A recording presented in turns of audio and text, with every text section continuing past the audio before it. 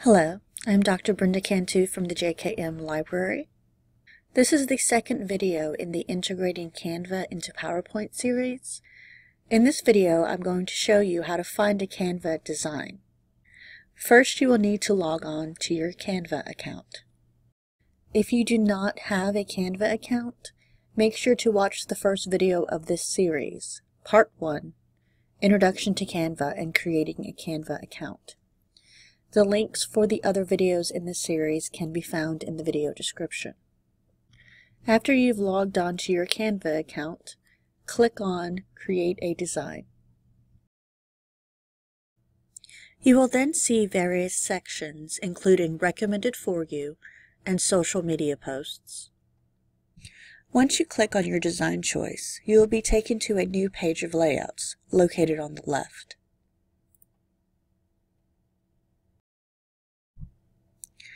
When you have chosen your design, click on it.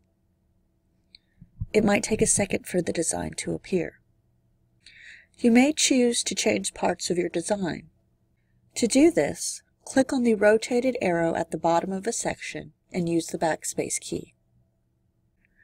Once you've made all the changes you wish to make, change the name of the file by clicking on the title located on the left side of the Share button.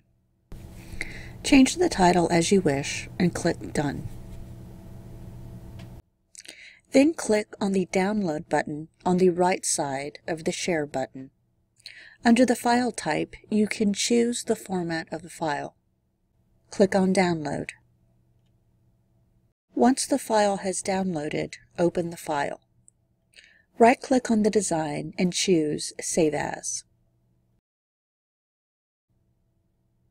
From here, you can decide where you wish to save this file.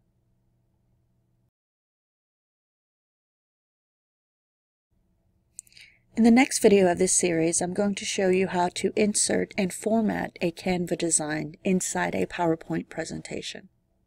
If you have any questions or would like more information, please contact me at 773-256-0736 or email me at bcantu@jkmlibrary.org.